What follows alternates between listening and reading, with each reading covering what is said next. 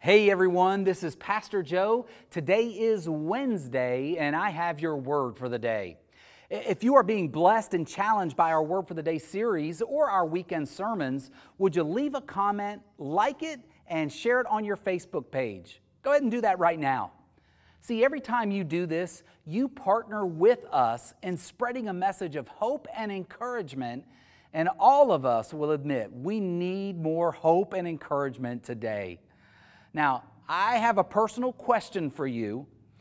Before the social distancing and the stay-at-home request began, did you have a friend that you just weren't getting along with?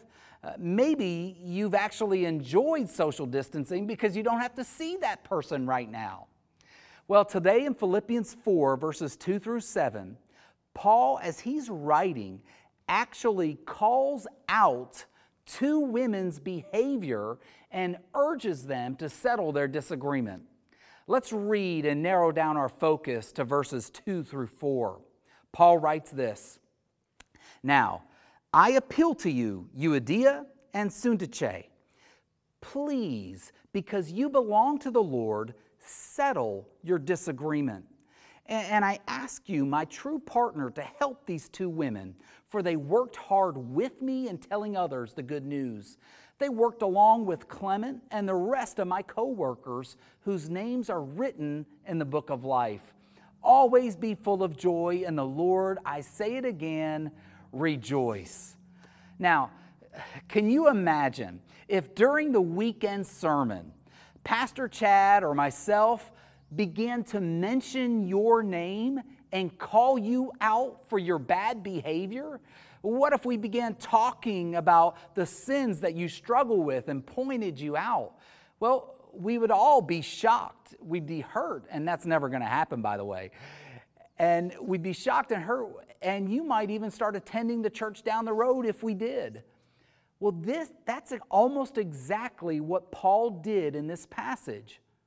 Two women, two fellow followers of Jesus, two women who had worked hard with Paul in telling others the good news about Jesus.